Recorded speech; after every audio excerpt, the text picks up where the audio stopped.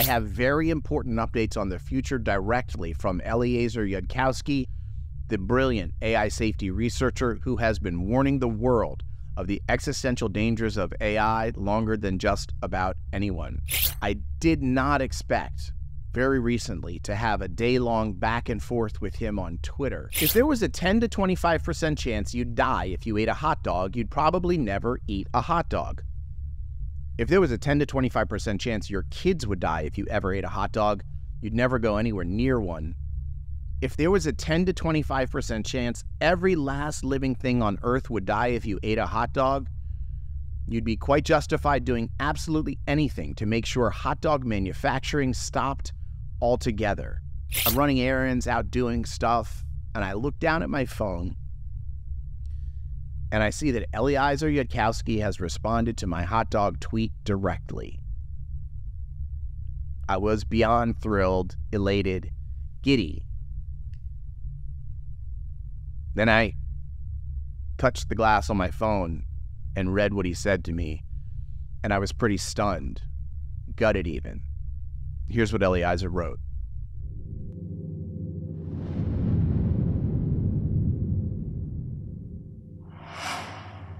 Welcome to For Humanity, an AI Safety Podcast, Episode 10, Eliezer Yudkowsky's 2024 AI Risk Update. I'm John Sherman, your host. Thank you so much for joining me.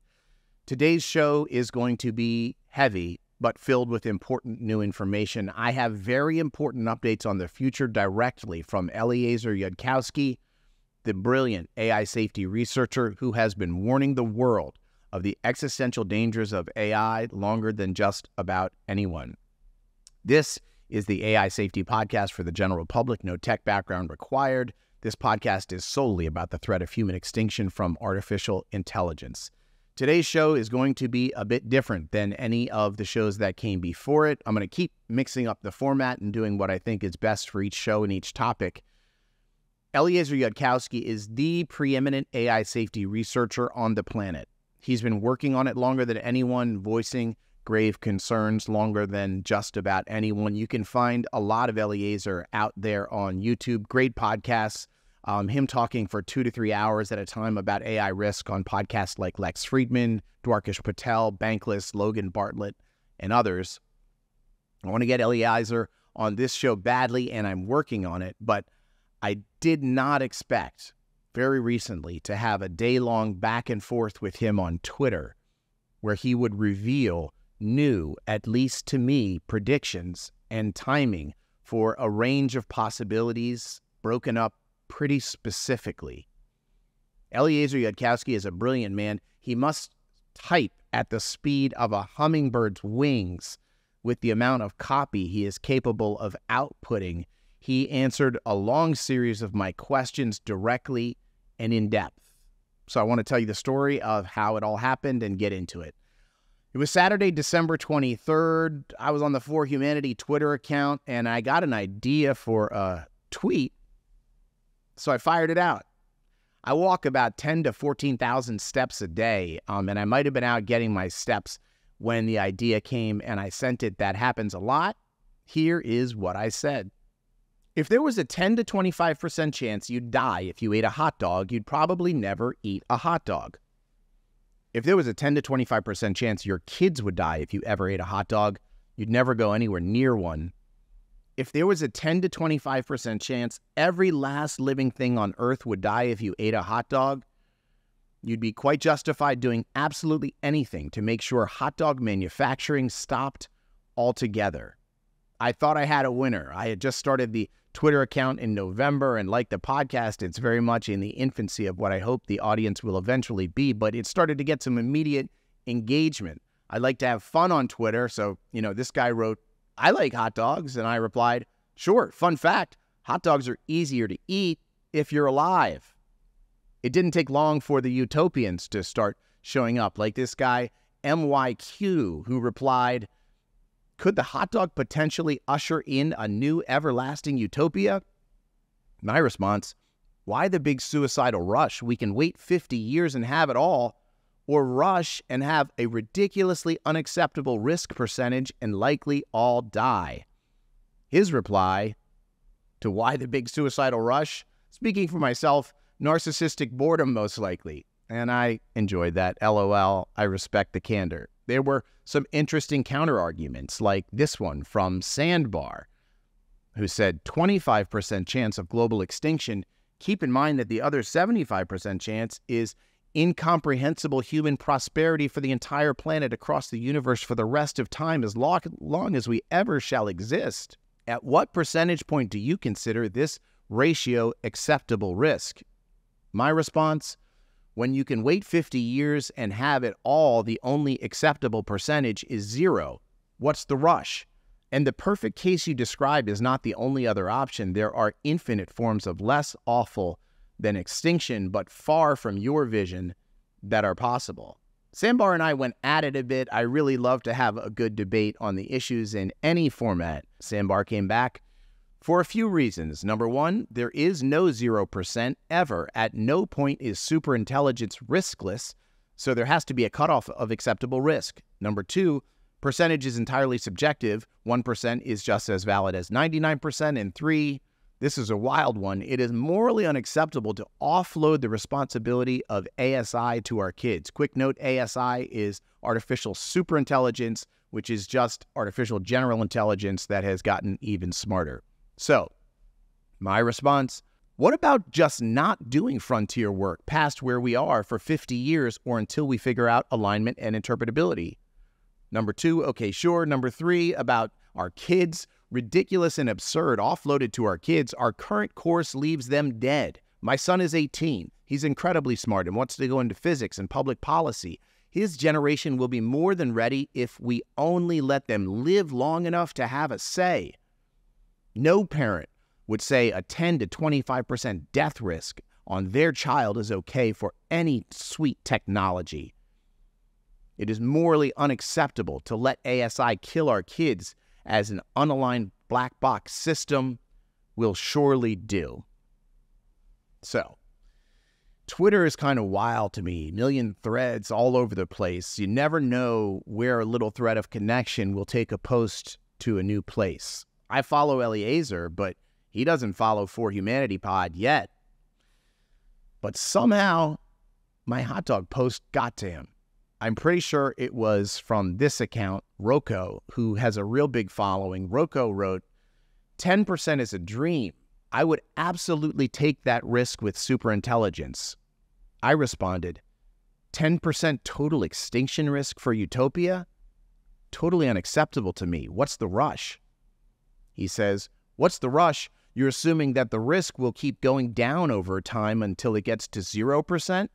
And then Greg Colburn, whose account I like a lot, says, not 0, but hard to see how it can't be reduced from where it currently is with a few years delay. Rocco responds, yes, with a few years of delay on hardware production, not with a 50-year delay. And then someone else, Rational Libertarian, chimes in, I'm not sure what you're saying, but if we can reduce risk from 25% to 1% or less than 1% in 50 years, then let's take the 50 years. And then I responded, exactly. I tagged Eliezer Yudkowsky and said, Eliezer Yudkowsky says, with 30 to 50 years on hard work, on alignment and interpretability, we can have it all. Isn't waiting worth it? 25% chance death versus 100% chance utopia? How is this not obvious? Okay, now at this point, it's a Monday afternoon, 2 days after the original hot dog tweet, and I'm running errands, out doing stuff, and I look down at my phone, and I see that Eliezer Yudkowsky has responded to my hot dog tweet directly. I was beyond thrilled, elated, giddy. Then I touched the glass on my phone and read what he said to me, and I was pretty stunned, gutted even. Here's what Eliezer wrote. I no longer believe that this civilization as it stands would get to alignment with 30 to 50 years of hard work. You'd need intelligence augmentation first. This version of civilization and academic bureaucracy is not able to tell whether or not alignment work is real or bogus.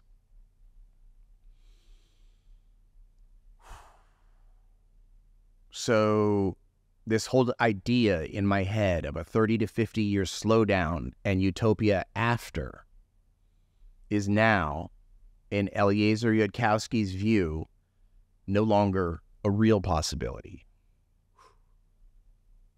Why? We can't get out of our own way. Our civilizational and academic bureaucracy is the problem. So I responded, no idea that we would actually spend a few hours going back and forth. I said, this seems like a grim shift in your views. When did you give up on humans alone having a chance, and what was the cause? His response is that the current large language model systems and the way they are being developed, unaligned as black box systems, is a near theoretical worst case scenario. Things are going worse for our chances of survival than they were 6 months ago. He wrote, deep learning works is very nearly a worst case scenario for how little understanding humans need to build ASI and how little transparency they have into what is built. Also, civilization is just worse at things than I thought when I was 25.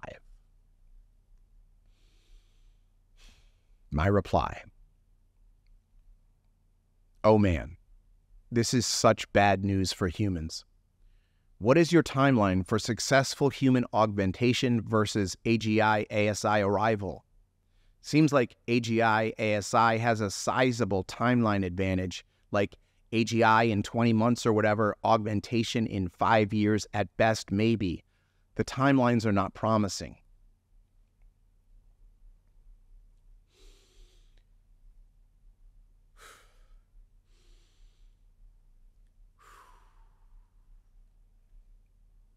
Eliezer's response is not for the faint of heart.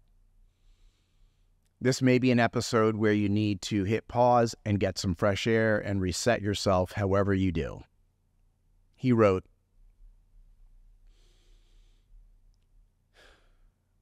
I'd put both timelines as longer than 20 months and 5 years respectively, but yes, this is, in a broad sense, why I tell people they're walking dead and that a child conceived today will probably not live to grow up.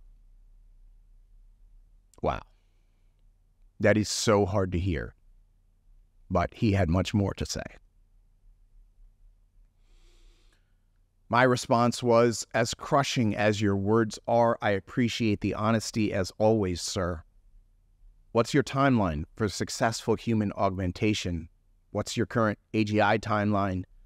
And are you back to 99% doom, or are you still at 98%? Eliezer Yudkowsky had a series of in-depth responses. AGI timeline, we're past the point where it's no longer meaningful to talk about AGI as a distinct threshold. GPT-4 is arguably a weak AGI depending on definitions. Default timeline to death from ASI, artificial superintelligence, the next level of AGI.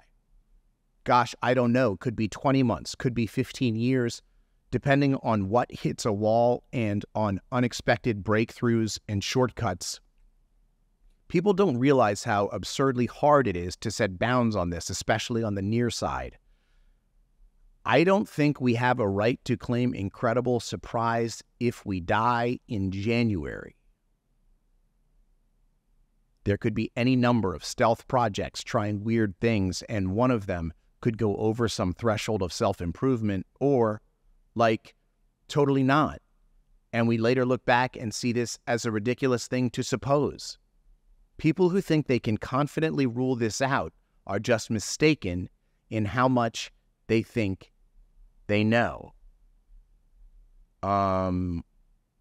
Okay, holy shit on that one. January is now. But wait, there's more. Timeline to death from ASI given a non-serious international treaty that locks down some of the chips from major manufacturers with a bunch of exceptions for government projects and some chips not controlled at all, and everyone knowing that the treaty won't get enforced much against nuclear powers. It could also buy 5 years, given how sometimes small inconveniences just stop companies from trying things. But I sure wouldn't count on it actually stopping anything for long. And now we get to the thing that I really don't want to think about at all, but we are all going to have to start thinking about in the near future.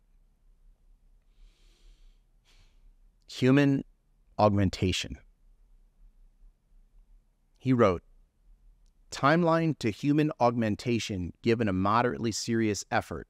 If you throw a Manhattan project at it and call for suicide volunteers, post vast prizes, run prediction markets, and make sure that the people in charge are properly wild-eyed science lunatics, I wildly guess adult human augmentation is doable in 5 years. I'm not at all sure. To be clear, human augmentation means everything from your cell phone, which you carry with you and augments you, to large language models themselves, which augment humans, to the gnarly stuff that Eliezer is talking about, pills and digital implants, hardware and software changes to the human body itself. Let's get one level deeper and darker. Eliezer Yudkowsky thinks to do this seriously, we need to start with kids, not adults. Radical human augmentation experimentation on our children.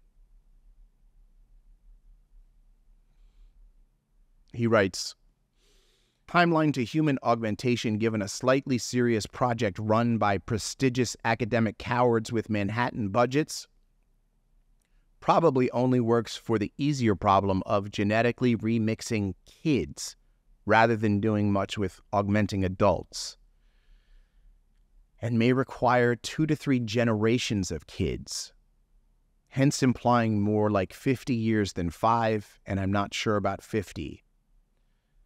I don't advise thinking that this works reliably enough to try it, even if humanity got serious about shutting AI down and tried to buy a genuinely long timeline.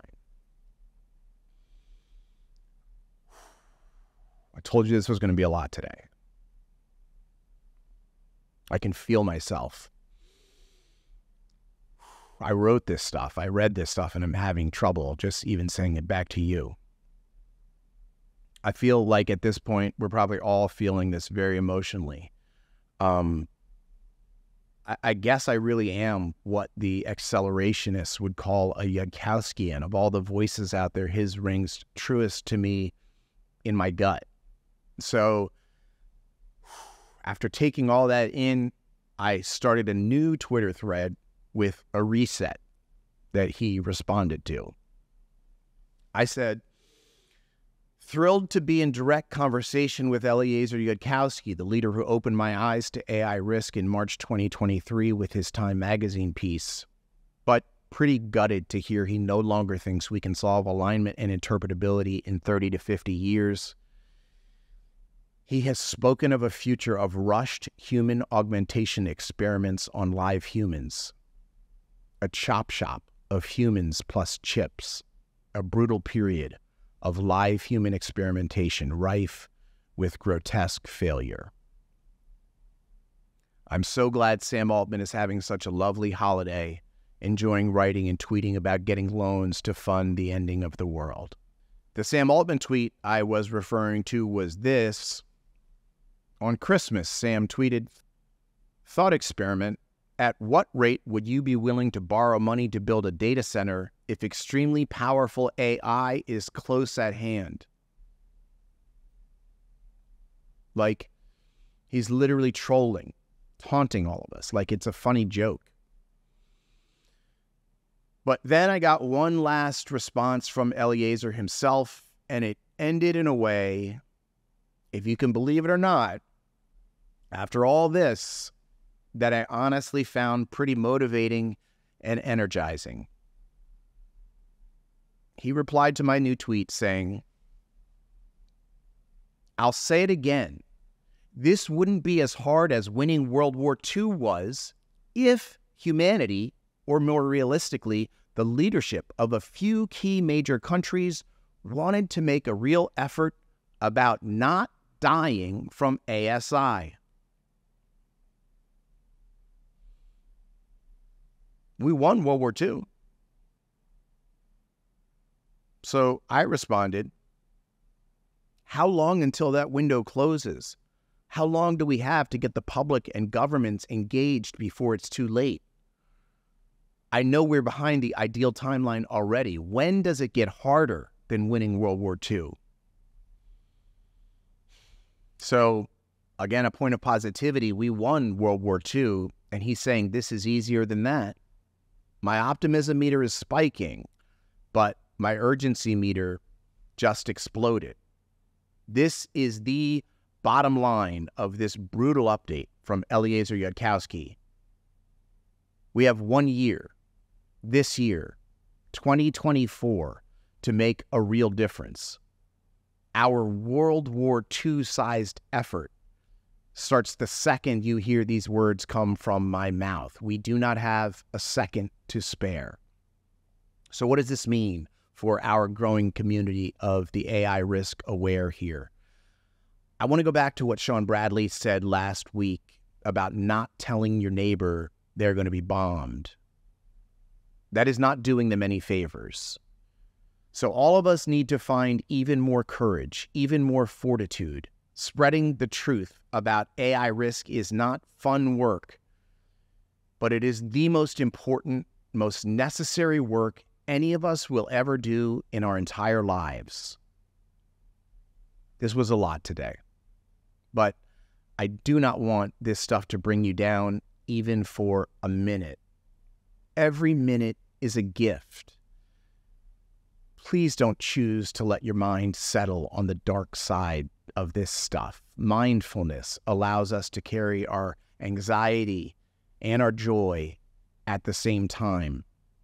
Every worry is passing. Calm, loving energy is ever present. I'm viewing all of this kind of like the most important, interesting story of all time, one that we may or may not get to see the end of. Everyone loves a great story, and man, this is wilder than any movie ever. We might as well just enjoy the story as it unfolds. What choice do we have? Here's a note of relative optimism. Check out Liron Shapira on the Theo Jaffe podcast. I'll put that link in the description of this show. Lots of good stuff in there about how to live happily and productively while also being AI risk aware. Liron agrees with Eliezer on just about everything, but he gives us a 50-50 chance to achieve artificial superintelligence by 2040. That's a lot of time to change our course. So I want you to feel motivated to spread the word like never before. Something you can easily do every week. Share these podcasts on your social media accounts. It's a few clicks. Do it every time a new show comes out. Don't worry about annoying your friends. Worry about them dying. Okay. So we're going to end every show of 2024 with a celebration of life, something we absolutely must be able to do as we make our way through this time, is to revel in humanity, and humor is one of my absolute most favorite things about being a human. So I'm going to play a super funny video that is so dead on the nose to our subject matter, it's almost ridiculous. Do you remember the HBO show Flight of the Conchords? It was so good. All the way back in 2007, they made a satirical music video called The Humans Are Dead. And for fuck's sake, all we can do is laugh. Please watch the whole thing. My favorite part is the binary solo at the end. Please enjoy. The distant future, the distant future. It is the distant future, the year 2000. We are robots. The world is very different ever since the robotic uprising of the mid-90s. There is no more unhappiness. Affirmative. We no longer say yes. Instead, we say affirmative. Yes, affirmative. Unless it's a more colloquial situation with a few robo-friends. There is only one kind of dance, the robot. And the robo-boogie. Oh yes, two kinds of dances. Finally, robotic beings rule the world. The humans are dead. The humans are dead. We use poisonous gases, and we poison their asses. The humans are dead. That's right, they are dead. The humans are dead. They look like they're dead. It had to be done. I'll just confirm that they're dead. So that we could have fun. Affirmative. I poked one, it was dead. Can't we just talk to the humans? A little understanding could make things better. Can't we talk to the humans and we're together now? No, because they are dead. Binary solo. 0000001 0000001 0000001 0000001